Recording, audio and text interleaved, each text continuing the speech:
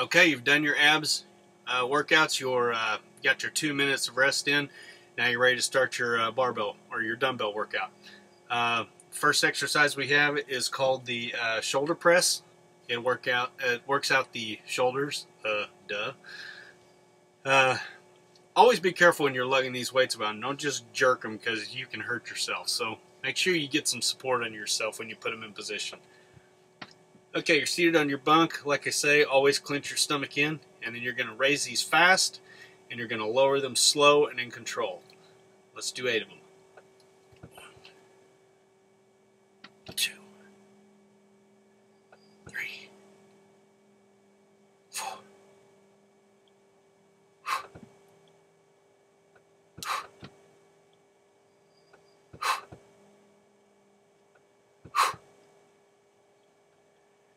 Okay, they say the whole idea of lifting fast is for explosive power. Now, I'm a trucker. I don't really know what I'd use explosive power for, except for maybe dollying down really fast or lightning speed shifting or something like that. But I don't know what else it could be for.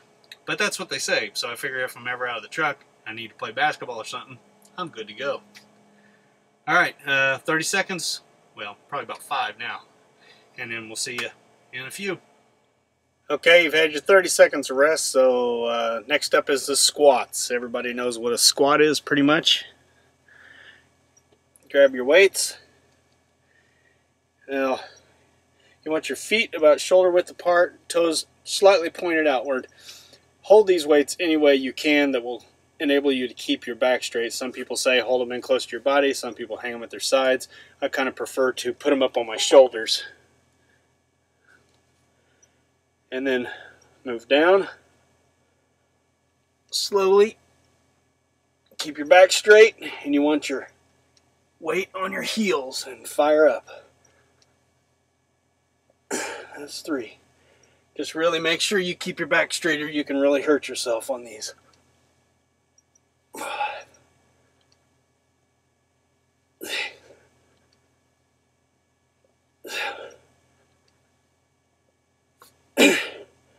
Notice I had a little pause at the bottom. Make sure that I'm not bouncing.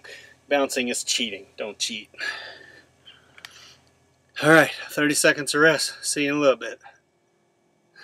Okay, our next exercise is called the bent over row. It works on your back and your arms some, but it's mainly meant for your back. Grab your weights, stand up, feet about shoulder width apart, and you want to clench your belly, and then you're going to bend over, and then you're going to lift these straight up, just like pistons. Again, fast up and slow down. So, 1, 2, 3, 4, 5, 6.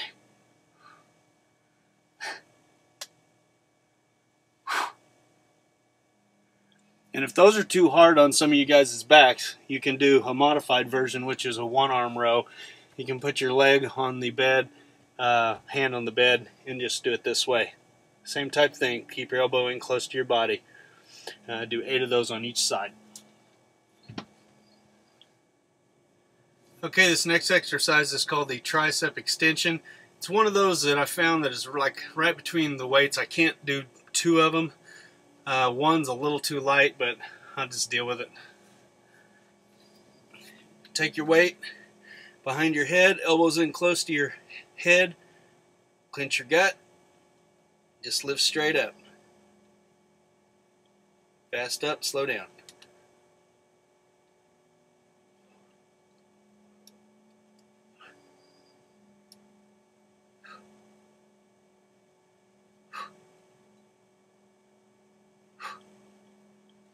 Try not to drop it on your head. Okay, 30 seconds of rest. Okay, this next one's called a wall sit. This one's one of the easier ones to do outside the truck. You can. The idea is to sit against a wall, and you can use your fairing or your running board or your tire or a pole in the parking lot or something like that. But inside the truck, I just kind of wedge my tailbone up against the bunk here, And I'll do this for 30 seconds. And the whole idea of this is to have your legs, let me go ahead and start it.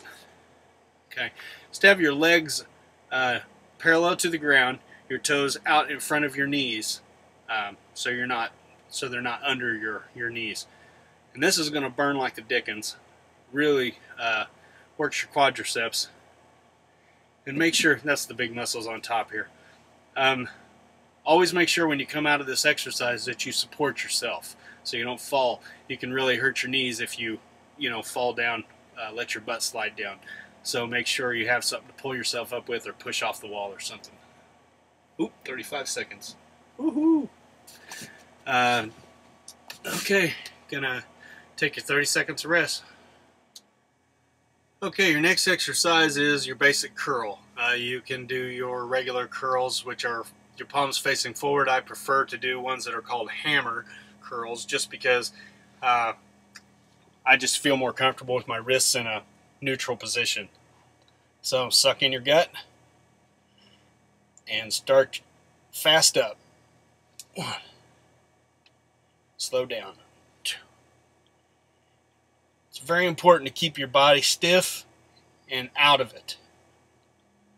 Out of the exercise, I mean. Don't use your body like this to jerk up. That's cheating, it's defeating the purpose, and why bother? And I've lost track of count, so I'm going to call that 8. 30 seconds of rest. Okay, this next one is a combination. You combine 2 exercises into one to make it go faster. It's a shoulder shrug to build up your shoulders and a toe raise for your calves. So grab your weights, feet about shoulder width apart. Just let your weights hang. Suck in your chest, or not your chest, suck in your gut, and then lift up on your toes and roll your shoulders at the same time.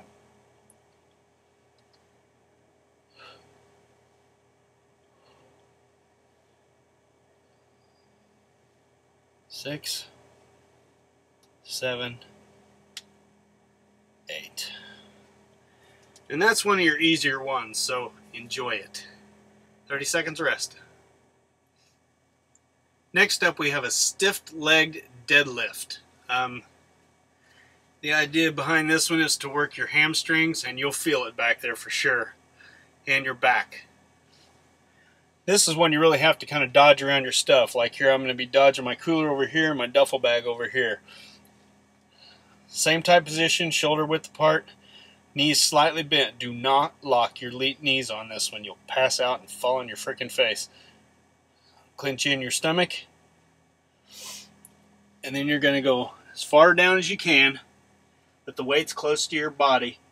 And then you're going to fire up, clenching your butt when you do it. Don't let your arms come into play at all.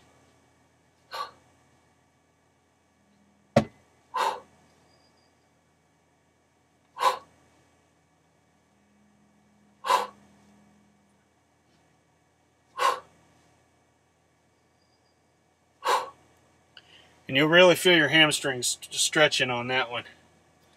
Right at the bottom there when you get all the way down at the bottom. Okay, 30 seconds of rest. Okay, this next exercise is called the upright row. I threw it in here because it works your triceps, and that tricep extension one, as we mentioned, was using only one weight, so I went ahead and threw this one in.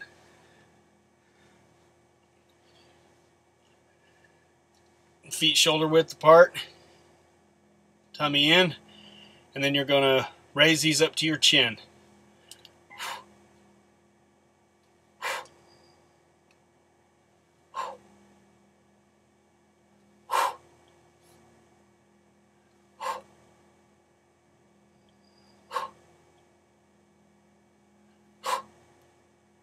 And 8.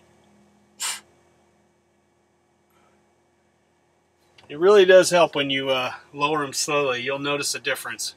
If you're going to be doing this, you might as well get all you can out of it. 30 seconds of rest. We're almost done. Okay, this next one is my least favorite exercise of all. It's much easier outside because of the room required. It's the lunge. Thing is, you're going to have to lower your seats in order to be able to do this, and it's going to take some dodging around with your weights a little bit. I have to move all the way back with my feet on each side of the gear shift, and hope when I come back up I don't catch a cornhole. Again, I'm dodging my cooler and my duffel bag. The idea is to step forward and step back. Knee almost touching the ground. And when you do that, both legs, that counts as one. It usually confuses me to do that. So I usually just count each leg as one and double it. So 8 would be 16. 6, 7, 8.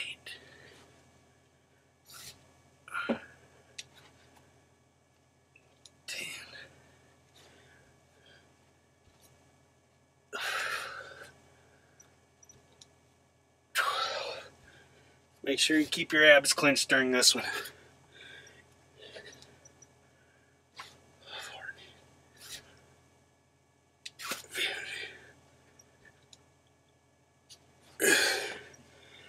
And that one's the one that always gives me the jimmy legs, and I can't hardly walk into the truck stop afterwards. So that's over. Only 2 more sets with them. Okay, this is our last one. Whew. At least if it's your last set. It's the last exercise of this set. So this one is a bench press combined with butterflies. The bench press works your chest, and so does the butterflies. I just combined them all in one move. It's not quite as effective inside the truck because you can't get your arms way back on the bench press, but hey, you got to do what you can do. If I'm outside of the truck, I'll just do push-ups on this one because there's not a lot of ways you can do butterflies outside unless you bring a weight bench with you. And it's tricky to get in this position, so I scoot my butt way to the end of the thing. Don't try to lift these into. I just plant my elbows in and then start. Got sucked in. That's 1.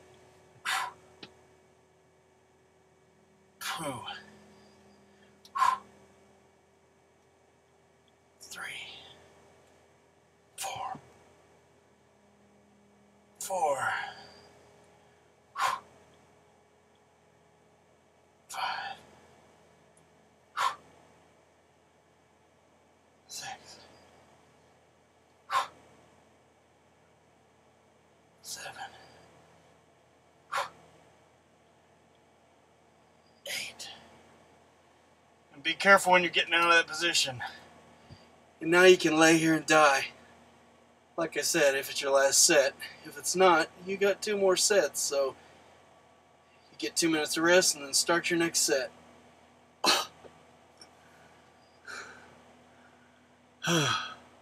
Okay, well that about does it.